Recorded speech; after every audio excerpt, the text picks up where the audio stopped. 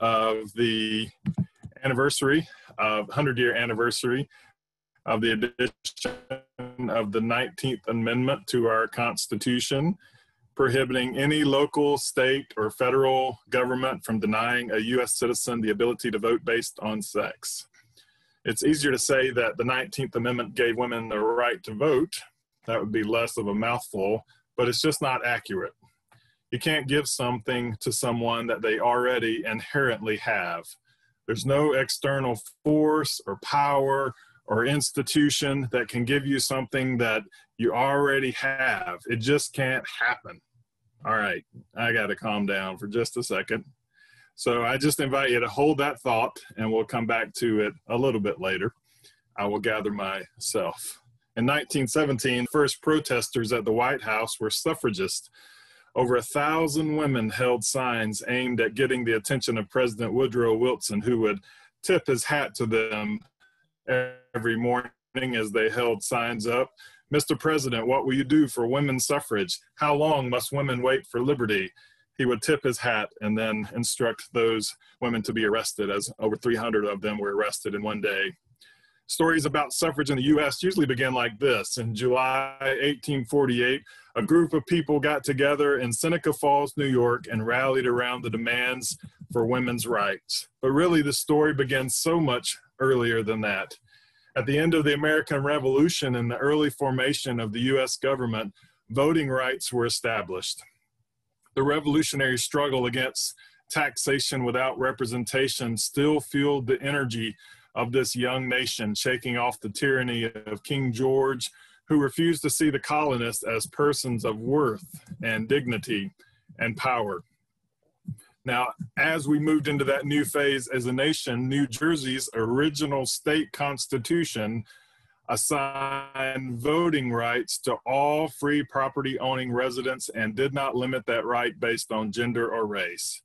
There were women who voted, African Americans who voted in those early years, but it didn't take long for that young idealistic nation to lose its fires of liberty for all and adopt the practices of its crotchety oppressor.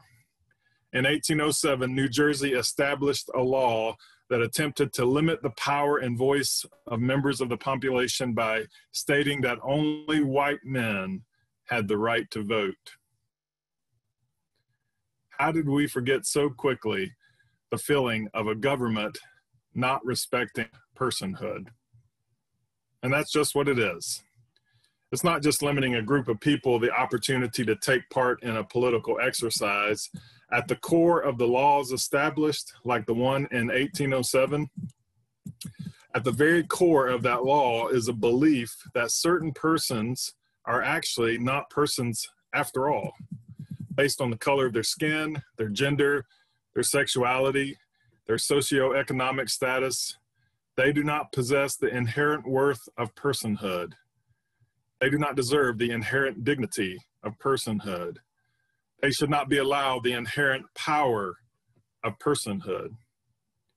You know, the 19th Amendment 100 years ago was not a revolutionary concept. Women voting was the original concept of liberty and justice for all.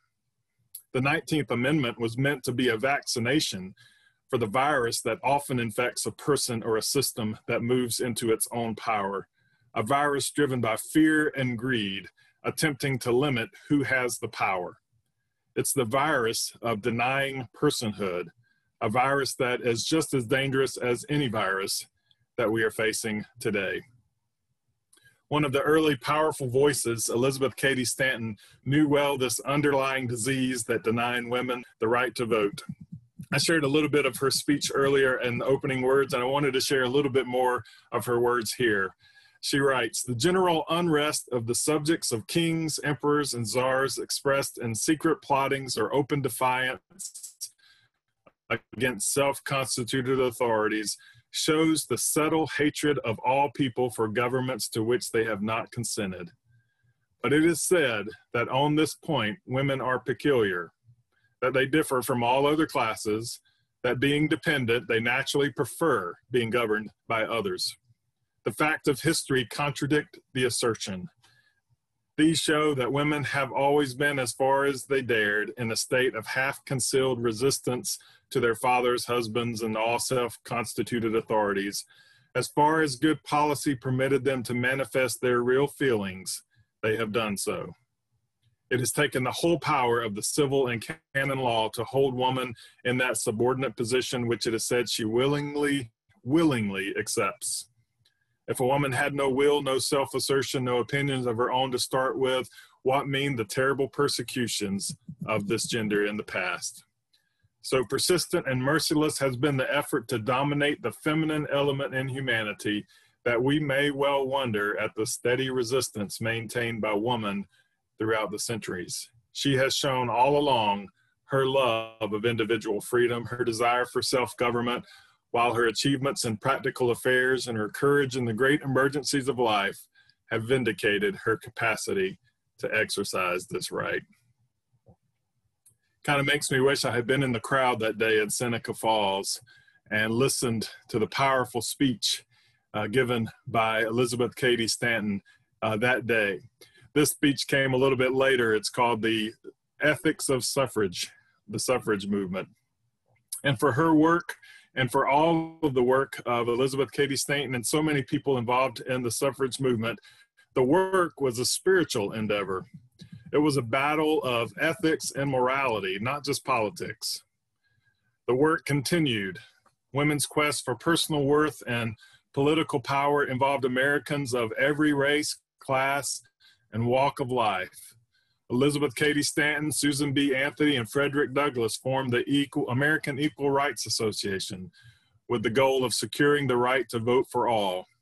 And of course, here in the South, Jim Crow laws worked against the 19th Amendment for women and African Americans.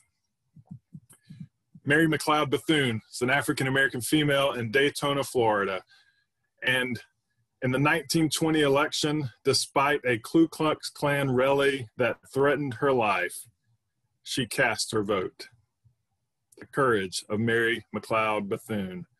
Polish-born organizer Rose Schneiderman advocated for suffrage and working rights for all in the city of New York.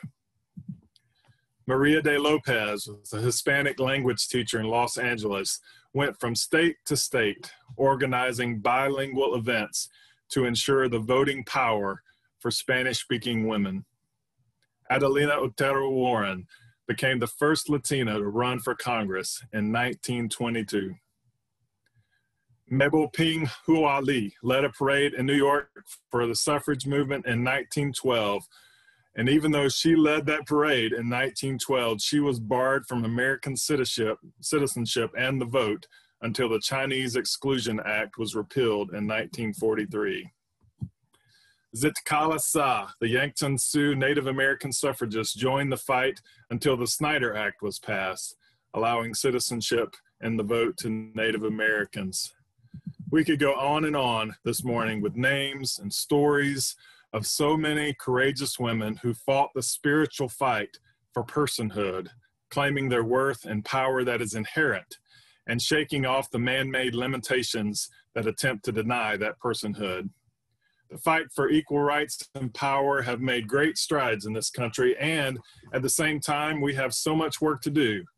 We are still a nation that has never seen a woman in the office of president or vice president, and currently looks at only 26 senators out of the 100 in the Senate being female, and 23% of the House being female, and that's a number that's up a lot from the last election.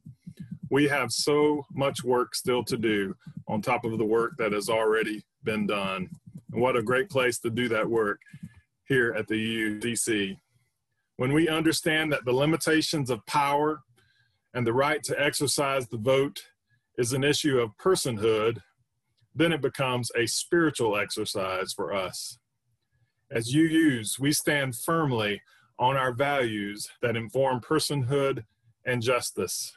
We stand against the practices of districting and voter oppression that attempt to subtly deny the right to vote to any of our citizens. In a few weeks, we will have an election. And choosing to register and cast your vote is more than just a willingness to participate in the political process. It is an exercise and practice of spirituality, bringing the flame of our chalice to the ballot box and ensuring the inherent dignity and worth of all persons when we cast our vote. It is a spiritual practice. So may we honor the courage and legacy of the women of the suffrage movement today, as well as the precious gift of our faith and our spirituality, and let our voice be heard, let our personhood be exercised, and let our vote be counted. Thank you. Anna's going to